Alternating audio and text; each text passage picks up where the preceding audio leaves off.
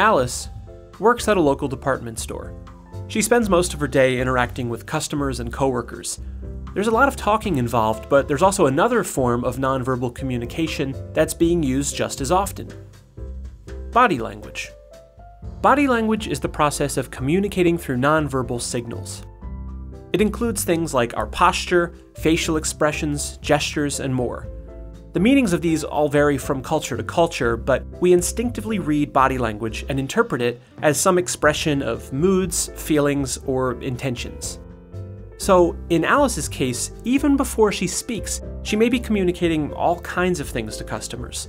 For example, if her arms are crossed and she's avoiding eye contact, customers may not find her to be very approachable. However, Alice could be in a friendly mood, even though her body language suggests otherwise. And this isn't necessarily a conscious choice that she's made. This could just be how she habitually presents herself.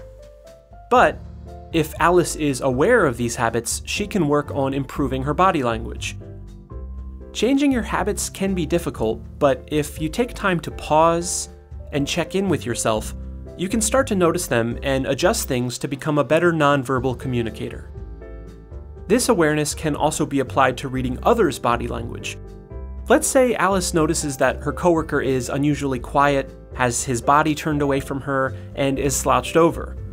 She may pick up that he's upset, or that there's an unspoken issue at hand. Depending on Alice's relationship with him, she may want to give him some space, or ask if anything's wrong. Being aware of the various aspects of body language can make all the difference in how people perceive you and how you perceive them. Be aware of how you present yourself, and you can say a lot without speaking. GCF Global, creating opportunities for a better life.